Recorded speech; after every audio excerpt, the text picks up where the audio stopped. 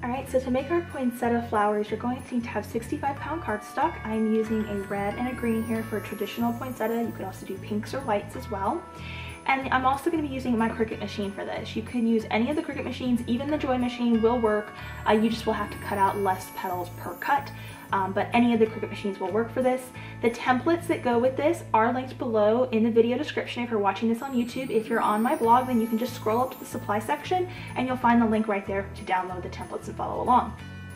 You'll also need a thin wood dowel for curling our petals, and I will be adorning the center of my poinsettias with some pearls. You'll also need a hot glue gun, which is what I use. And I will also be featuring my paper bloom shaping mat and tool set, and I will explain how we will use that as we get to that in the video. It is optional, but it's a great tool to have if you do a lot with paper flowers or paper crafts in general. All right, so let's go ahead and get started on this paper poinsettia craft. So to access the poinsettia templates, you're going to want to go to members.abbikirstencollections.com, and you'll want to create an account if you don't have one already. If you do have one already, then if you're watching this as soon as the video comes out, you'll see it right at the top. If you do not, then you'll just want to type in the search poinsettia, and it will come up along with all of our other poinsettia designs. You can click on it and you can download the printable PDFs, the SVG files, or you can download all of the files as a zip on your device or computer. I have my templates loaded up in Cricut Design Space, and if you need more tips on how to upload SVG files and set them up in Design Space, make sure you follow the link to that blog post because I'm going to give you additional tips in there. Once my templates are set up and my machine is flashing and telling me to load, I'm going to go ahead and press the roller against the mat and click that double arrow flashing button. I have chosen a medium weight cardstock setting for this because that is the best setting to correspond with my 65-pound cardstock. So we're going to load our mat and we're going to let our Cricut machine cut out these templates. If you do not have a Cricut machine, there are PDF printable templates that come with the template set. So even if you don't own a machine yet or don't wish to ever own a machine, you can still cut by hand with a pair of scissors. It's just going to take a little more time and patience. All right, so my machine is ready to cut this out. I'm going to hit the flashing arrow there to go. All right, so now I can go ahead and unload my templates. They're done cutting. When we remove our cardstock from the mat, make sure you flip the mat over and you peel the mat away from the material to help eliminate the curling of your cardstock, especially important when you're dealing with paper crafts. Fortunately, my mat isn't super sticky because I've been using it a lot, so it's coming off pretty easy, but if you're using a fresher mat, you'll definitely want to do this. It'll come in handy to keep your flower petals from curling on you there.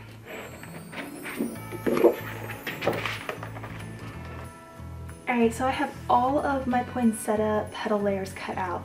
You're going to see in the templates there's going to be a base layer, which is the greenery. Then there's going to be this first largest layer. There'll be two identical layers here that have 4 points, and then two smallest identical layers here that have 3 points. That is the petals you will need to have cut out in order to create one poinsettia flower.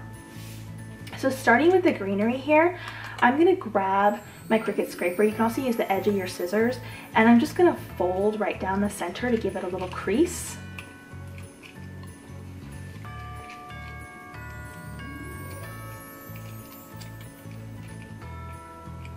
I'm going to do that with each one, so that each one of these green holly leaves has a little crease to it, okay? So that's all you need to do with the greenery part. And then with the rest of these, we're going to curl them with a wood dowel, and then we're going to encourage the petals to stand up using the paper bloom shaping mat and tool set I mentioned in the introduction. So I'm using a 1/4 inch wood dowel here, and I'm just going to press each petal point around it so that it curls. And you can use a spare glue stick in a pinch or even a pencil or pen. So if you don't have a wood dowel, that's okay. You can use some other objects like that. They'll work just fine. And I'm going to do this with each of these.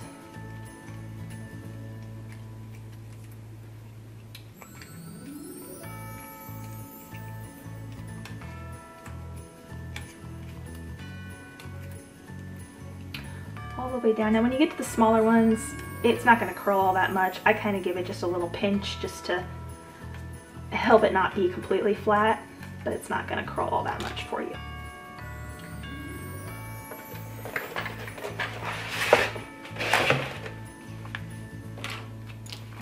So I have my paper bloom shaping mat and tool set here, and what this does is it's going to encourage the paper to want to stand up so that the petals are not completely flat. And it can also be a tool that you can use to actually curl the petals themselves like this as well. So if you're interested in this, you'll find it linked below in the video description, or if you're in the blog post, you'll also find it linked in the supply section. So the center of my poinsettia layer here, I'm just going to press and roll in a circular motion, and you see how much more it's standing up now compared to how it was flat. And when we press into this mat like this, instead of just gathering the petals, which is an alternative if you don't have this, you can just gather the petals, but because we cupped the center, it's going to really encourage the paper to basically stay that way and not eventually fall flat due to gravity. So I'm going to do that with each of these pieces here, and just give it a little bit of a press in the center.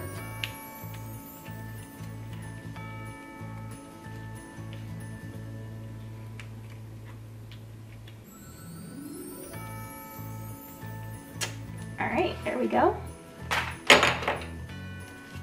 And then to get started building the poinsettia here, we're going to start with the greenery base and the largest piece. And I'm going to grab my hot glue gun and put just a little bit of hot glue right at the base. And then we're going to place this on. And you want to aim so that your petal points here are alternating. So we can see the green through the red. They're not directly stacked, and it looks like it's blossoming open. So that's the goal. And I'm going to repeat this now with the rest of the layers. Now, once you get past that first initial red layer, these have 4 points.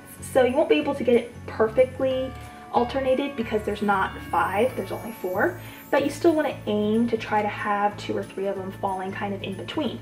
And then you want to use the next layer here the same way as we used the very first 2 layers. You want to set that in there, and you want it to open out so that these petal points are alternating to the layer below it, okay?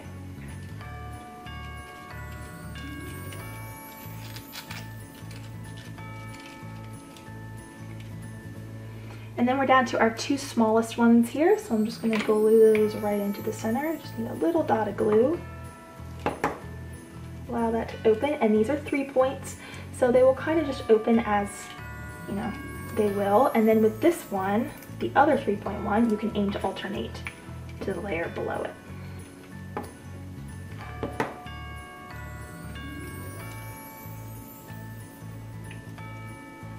There we go. Alright, so the poinsettia is essentially built, and I like to add an adornment of my pearls to the center.